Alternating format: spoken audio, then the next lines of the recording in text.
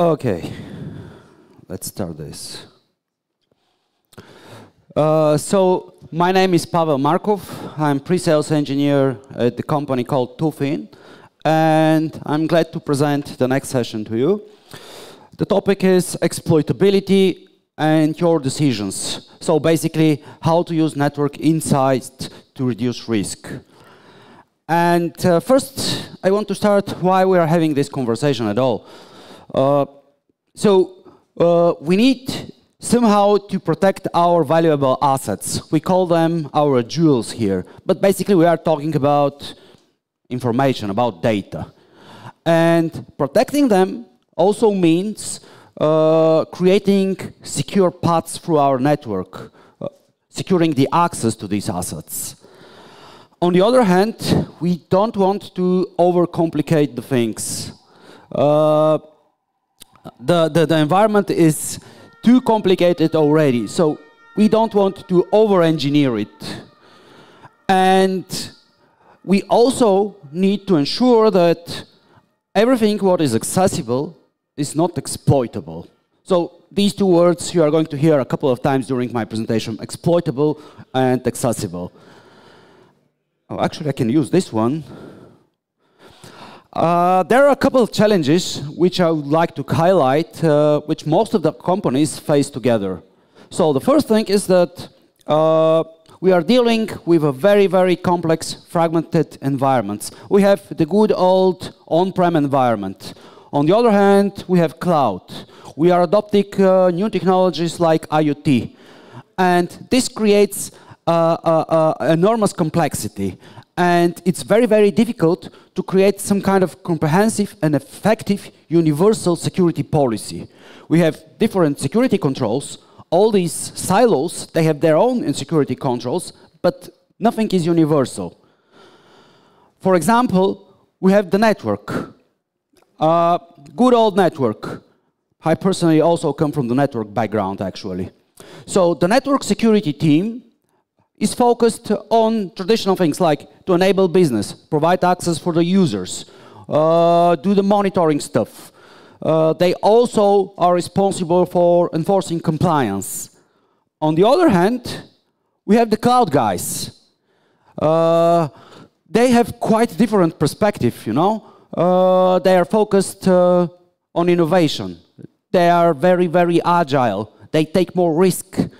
And of course, at the end of the day, typically, they don't really care about security. So this fragmentation should be addressed somehow. But before we proceed, I put here a very, very basic, this is a kind of quite obvious slide. But still, I want to highlight on this. So what means that one asset is exploitable? Basically, to be accessible and vulnerable at the same time. It's really a very, very simplistic definition by the book. But how should we address this exploitability? We should prepare a plan. And this plan contains at least these basic steps. So first, we need to do classification. We have to identify our assets and put some documentation there. The second thing what we have to do is identify whether these assets are vulnerable. For this, we have the good old vulnerability scanners. Then, we need the other side of the picture. What is accessible? Tufin can help you, you'll see this. And combining these three insights, we classified assets, we identified vulnerabilities, we know about accessibility. Combining these three insights, we actually build the big picture. And we can identify which assets are actually exploitable. And of course, we want to do something about this. And in the next slides, we are going to discuss the remediation options. So the most obvious one is patching. So we have to patch, that's clear. But sometimes this is not possible, and therefore we have to have alternatives, compensating controls, we call them. But let's go a bit into the details. The first step I told you is classifying assets. So there are a couple of things which are recommended to be considered. So focused on the important things. Put some priorities on your assets. Also, it's useful to group the assets according to their function. So create some universal classification there. You also need to know who is the owner of the asset and why this asset is needed. And of course, after we identified the asset, then we need to know about its vulnerability. So for this, we have the vulnerability scanner. There are a couple of pretty good vendors on the market. They can provide us this information. And then the final step is accessibility. Okay? Let's figure out who can access this asset. And starting with the classification, it should look something like this, like the information I put on the table. So we have first owner-related information, so to which team belongs the owner, role, name, and so on. We also have here the classification based on criticality of the asset, or we have also the functional classification. For example, the asset belongs to the financial team or to the accounting and so on. Then the required assets. Who, what, when needs the access to this asset. And, very, very important, we need to document everything. We need to put this information into IPAM or CMDB, or in worst case scenario, you can put this in Excel sheet. Here is an example. The picture might look a little bit boring, but this is a building management system, and I just put it here to visualize what kind of different assets we might somehow deal with. So, for example, you have PLCs, programmable logical controllers, or controller for the access control, or other types of sensors for the temperature, air conditioning, and so on. This is not typical IT, but still, as you see on the top of the picture, traditional IT systems need to interact with this building management system. So this is just an example for such set of assets which are really hard, difficult to be classified. And the vulnerability scanning. This is also a very important part of the picture. There are a couple of very good vendors on the market. Qualys, Nessus, Tenable, so on. But the challenge here is that there are also assets which are not really scannable. Like on the previous picture I showed you, some of these legacy systems, they use some kind of proprietary software solutions, and it might be the case you just can't scan them. It's also very important that the vulnerability scanner you are using should provide some kind of API access. Why is this needed? Because Tufin can use this, and we can infuse this information in the decision process. Remember, our topic was how to use the network insight to influence your decision-making process. But you'll see this on a short demo in a couple of minutes. And one more thing important to be mentioned, not every system can be patched. This is from the real-world experience. Plenty of old traditional legacy systems, the vendor just doesn't provide any patches. Or it might be also the case that there is a patch, but you just can't deploy it because the system is so critical that you are not getting a maintenance window. You just can't turn it down, even temporarily. And the patching is being delayed. Or even with newer systems, like the IoT devices, most of the vendors don't provide reliable and consistent patching cycles. So assume that you can't patch everything. And what is accessible? It's very important to know who has access, but we are not talking only about end users. we are also talking about other IT systems. Like on the picture I showed you, ERP might need to communicate with all these controller types. Monitoring systems need to communicate. Or there might be other control systems like SCADA and so on. And therefore, it's very, very important to have some tool to identify what is the current accessibility to our asset. And here, until now, it was the boring part. It was kind of dry theory. Here, we can help you with our solution, with TUFIN. So TUFIN, just a very, very short introduction with a few words. TUFIN is a tool for orchestrating security policies. We can orchestrate firewall rules, we can orchestrate public cloud, we can also orchestrate private cloud like NSX or Cisco ACI. And because we have all these rules, we can identify whether our asset is accessible. Like here on the screenshot, I have cut from a picture. This is a screenshot from our rule searching engine. This is a tool which can help you search inside all the rules across all environments based on various criteria. In this case, I created a search query like, show me all the rules where destination contains this specific IP address, 10.2.2.2. And action is allow, because I'm interested, of course, in allow rules. Moreover, we can also provide a graphical representation end-to-end about the accessibility.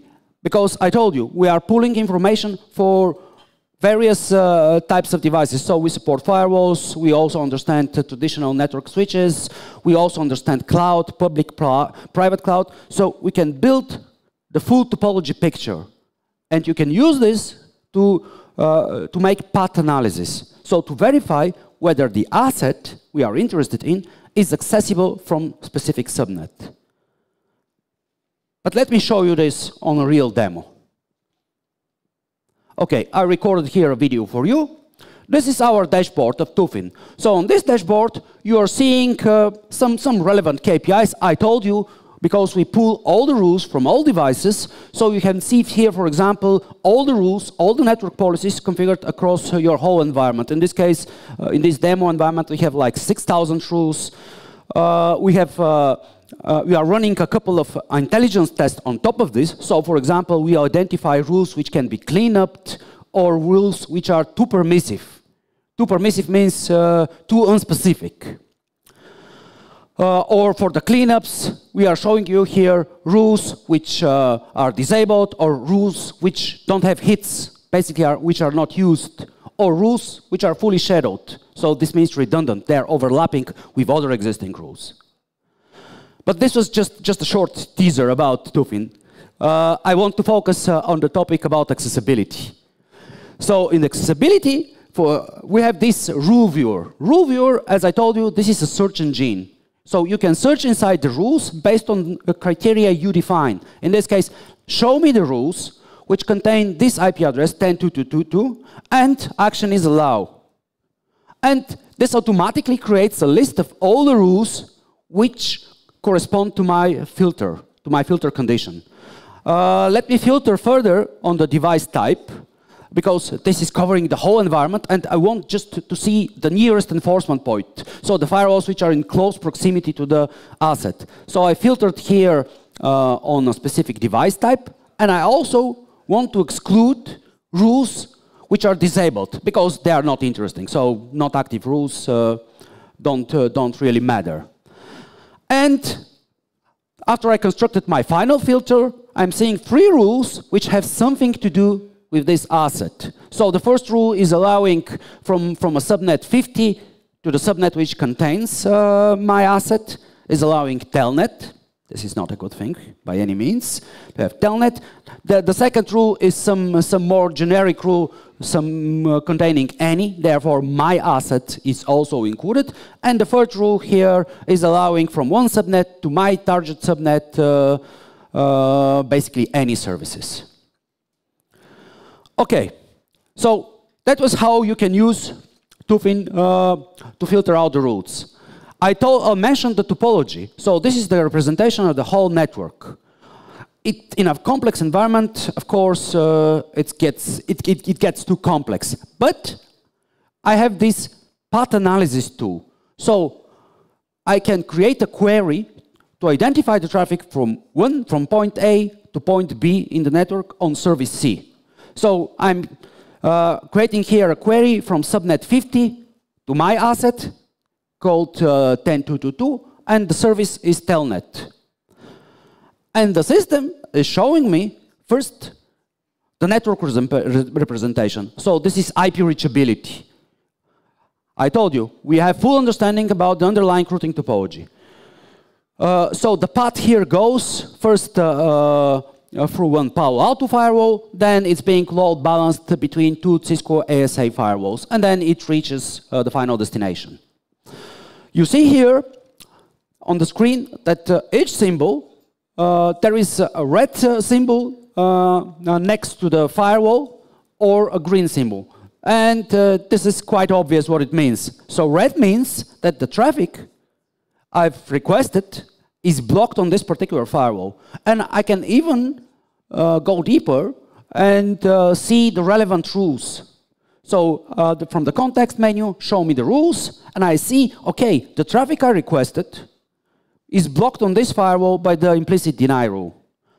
But on the other firewall, on the Palo Alto, the first hop, there is a rule which is allowing exactly the traffic I asked for. So from the source subnet to the destination subnet on port telnet. You see? So you can use Tufin to get very, very detailed understanding about the accessibility of your asset. Okay, but that was just the first part. Remember the definition I told you about exploitability? So an asset is exploitable if it's accessible and vulnerable at the same time. So now we have to combine all the insights. And for this, we constructed the next dashboard. This is a screenshot again from Tufin. This is a dashboard representing information about a particular asset. And on this dashboard, you see the green side on the box on the first line shows you that the asset is protected. This means that the asset is not accessible from external networks, from untrusted networks. So we automatically verify this. But the asset, at the same time, is accessible internally. So it's still exploitable. And here on the dashboard, on the second line, you see this is a list of vulnerabilities associated with this asset. And this information was provided by the vulnerability scanner. And you see here a list, okay, this is this vulnerability which exploits something on port, on the HTTPS port. Actually, most of the vulnerabilities identified here exploit HTTPS.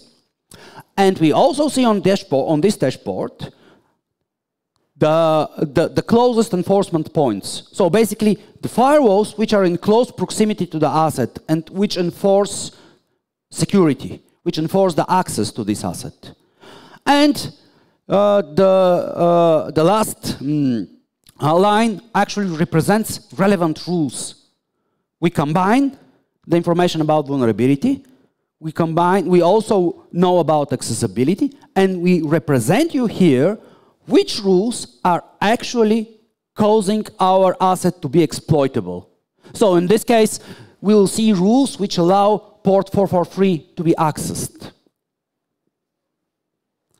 But let's again do a short live demo on this. It's actually pseudo-live. I mean, I recorded this, but I think it gives the same feeling. Okay, this is the dashboard of our vulnerability mitigation app. You see here, first we are showing you which assets were identified as accessible and vulnerable, 8 assets. Then we show you which rules are relevant for this exploitability. And these rules are basically depicted, grouped by the corresponding devices. So, for example, there is a Fortinet firewall, which is responsible for 5 of these rules. Then there is another firewall.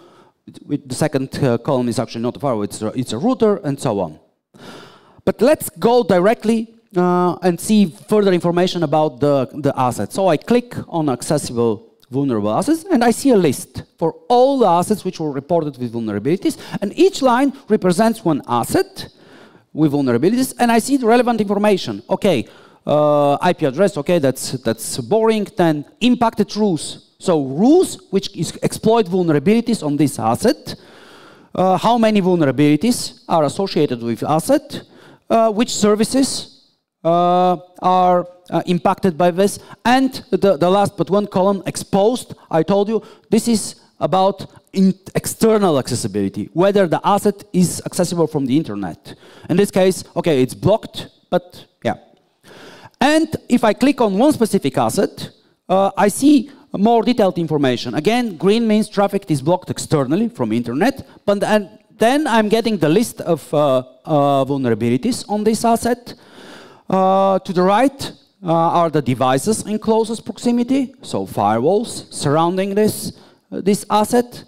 And at the bottom, you are seeing the relevant rules.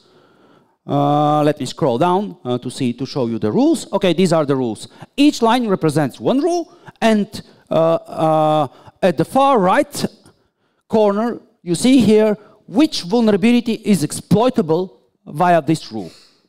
So we make the connection. We correlate the information here. Okay, that was the demo. Then, remediation options. How can we deal with the problem? So there are a couple of things we can do. First, we need to set correctly priorities. Of course, assets which are exploitable externally, so from the internet, from untrusted networks, should be processed with highest priority. So we should start with them. Then, of course, should come the internal assets with, which are critical. And everything else follows.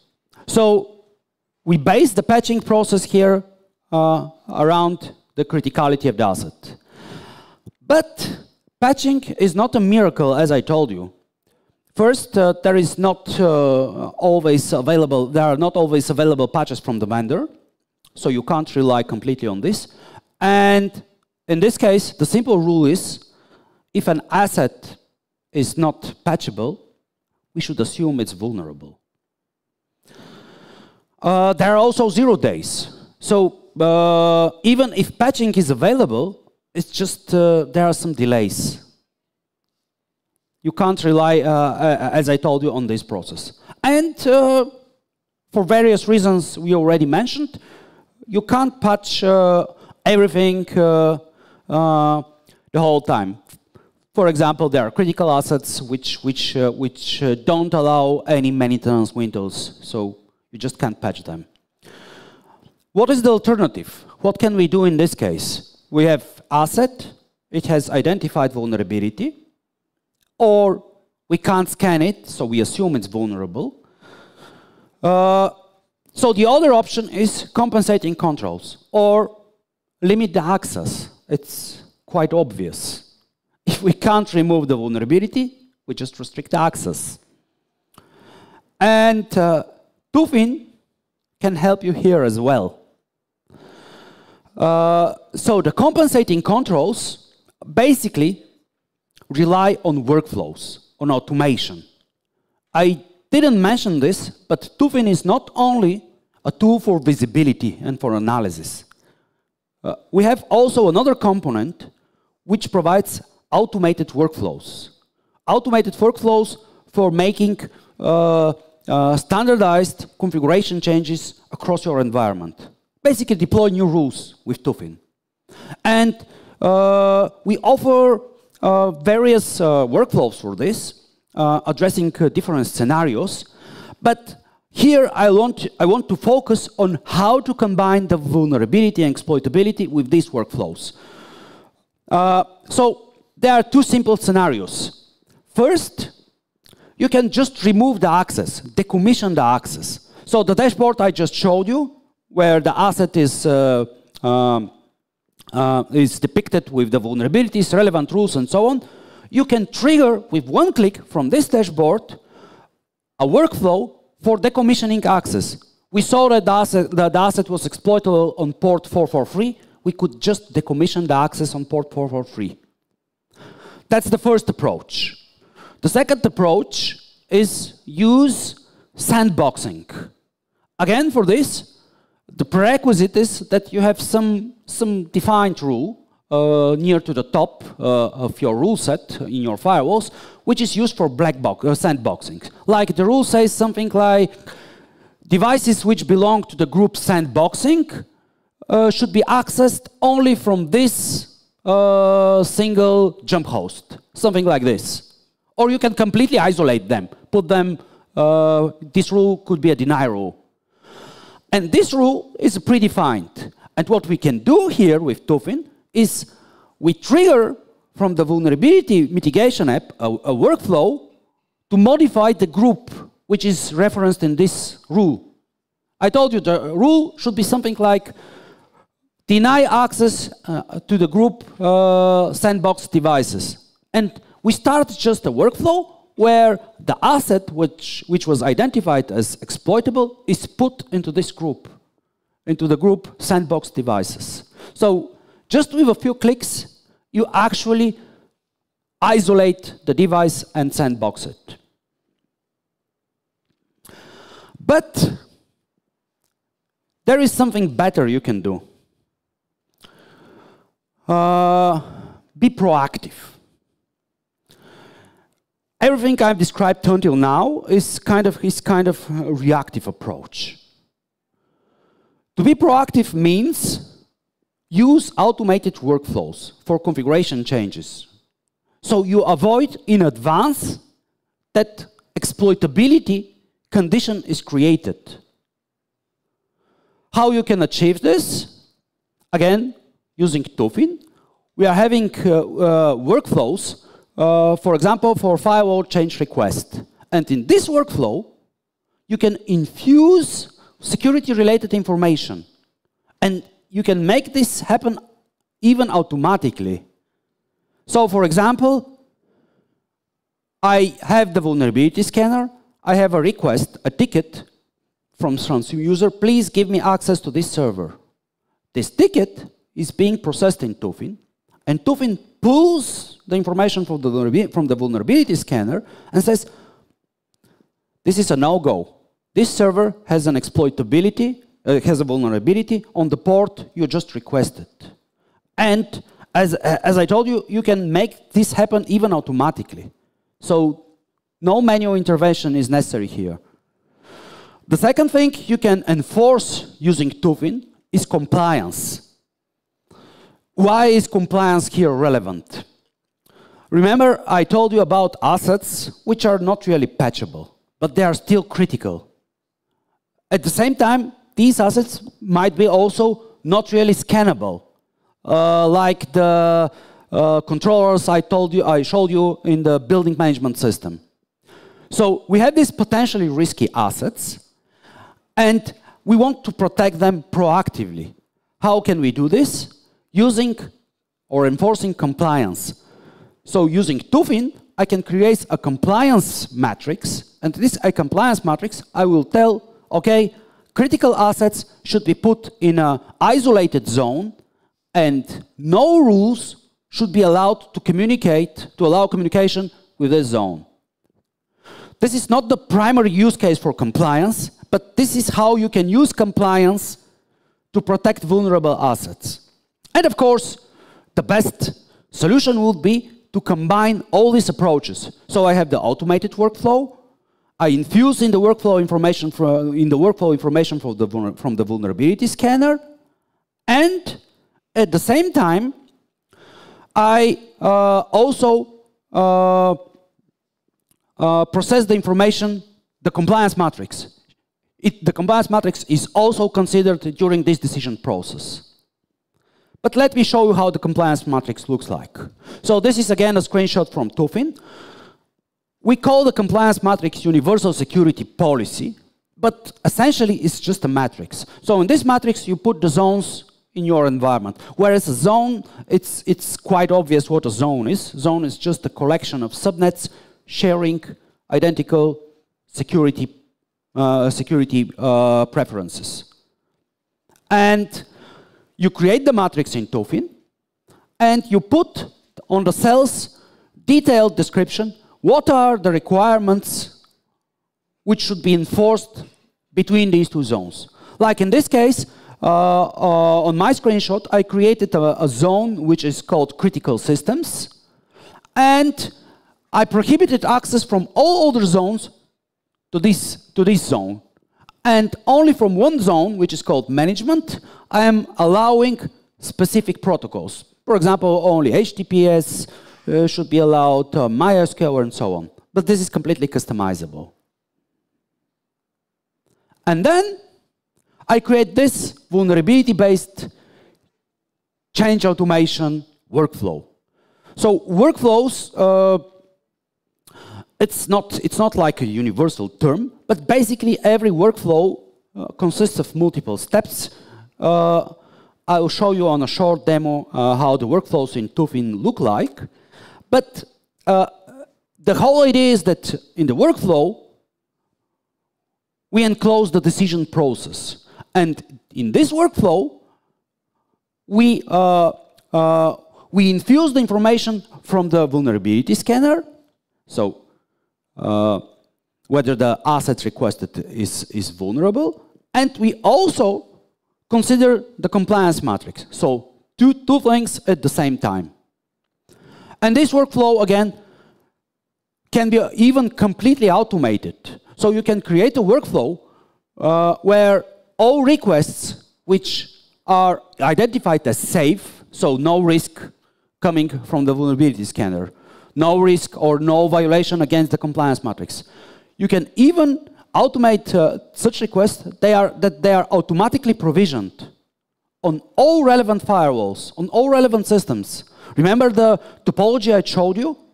So basically, creating an access request, end-user access request, I want access to be allowed from point A to point B over service C, is the same thing we are running in our topology analysis, in our path analysis.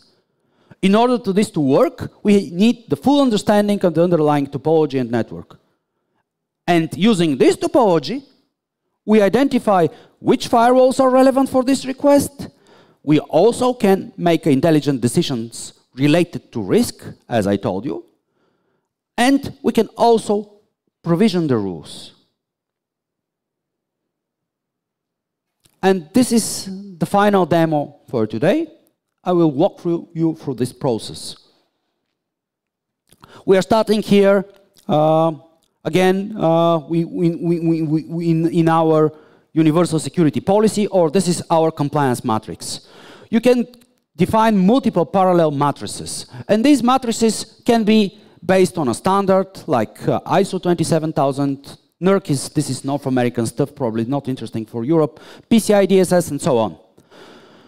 And you can make the matrix as granular as you like. So here I opened a small matrix with only 3 zones: high-level security, medium-level security, and low-level security. I know, probably this is too simplicated for the real world. I just want to show you how it works. I can also create far more complex matrix. So this is a matrix based on the ISO 27 standard. And there are a couple of zones here, like 9 zones, and each cell represents what is allowed between the zones. Again, these are not real rules. These are only compliance requirements. And let me select one specific cell to show you what is configurable here. I can create an allow list or a block list of services which are allowed to be configured between these 2 zones. I can add here, for example, another service, HTTPS. Also, I can explicitly request that the rules must have explicit source, destination, or service. So it's not allowed to create a rule between these two zones which contain any. And I can also create a requirement that the rules are in the format host to host, single host source, single host destination. And after I create the matrix, this matrix is being evaluated against my existing rules. And there is a dashboard here which depicts the different types of violations based on severity. They are also grouped per device or per matrix. You saw I had like 20 parallel matrices here. Let me see the violations about one specific device. When I click on the device, again, I'm seeing our rule search engine. In this case, the rule search engine shows me, okay, these are the rules on this specific device which cause violation critical. And if I click on a specific rule, there is a tab called violations. And here I can see detailed information. Okay, in my matrix, my rule actually describes communication between Toronto zone to data center zone. And there is an allow list between these two zones, and the service which is in the specific rule is actually not in the allow list. So this rule is causing violation. This is kind of reactive approach. You create the compliance matrix, and then Tufin will automatically tell you which devices are having rules which violate against your compliance. Okay. But where I'm now, kind of, this screen is too small, I'm not seeing very good actually. Okay, now I wanted to show you the workflow process. So this is the second component of Tufin, which is called secure change. This is a component about workflows. So we have a number of predefined workflow templates, but probably the most interesting would be firewall change request workflow. So workflow for requesting access. And this workflow consists in our template of 8 steps.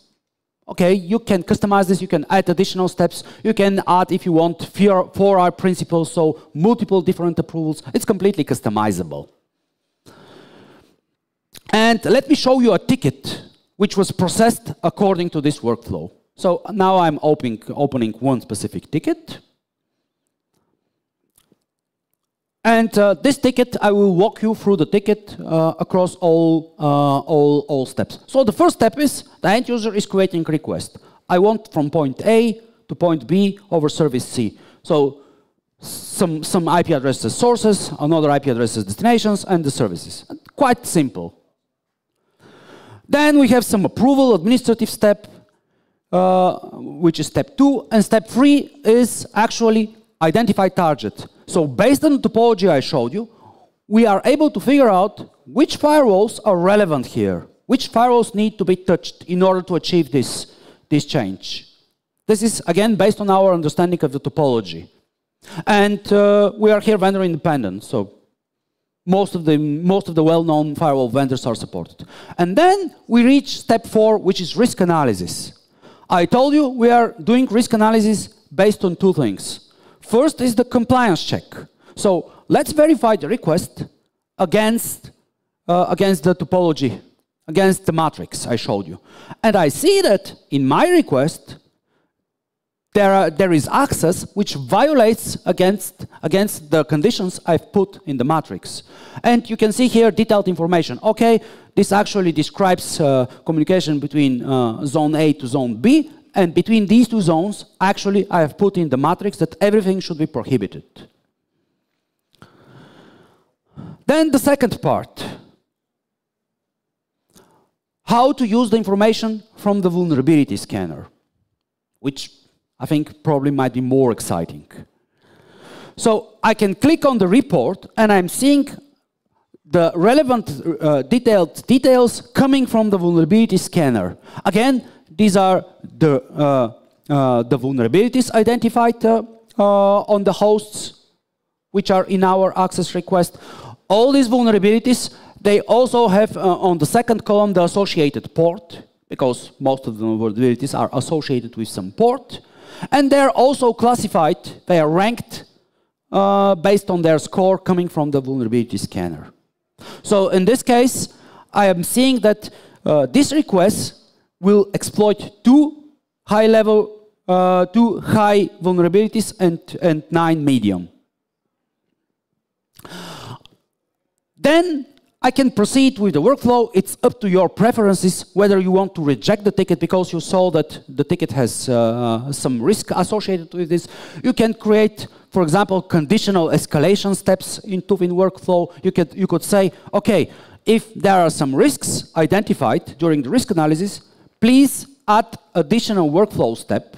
And this workflow step will involve, for example, security review team. And they will have to take a look at our ticket and make a decision whether they want to ignore the ticket or they are going to allow it. And from this moment, actually Tufin can proceed with the deployment. We can commit the changes for you, sparing you the manual effort. But I think the biggest advantage here is that the workflow process is aware of the risks. So remember what was our topic, how to use network insights to influence our decisions. That is exactly what Tufin is doing.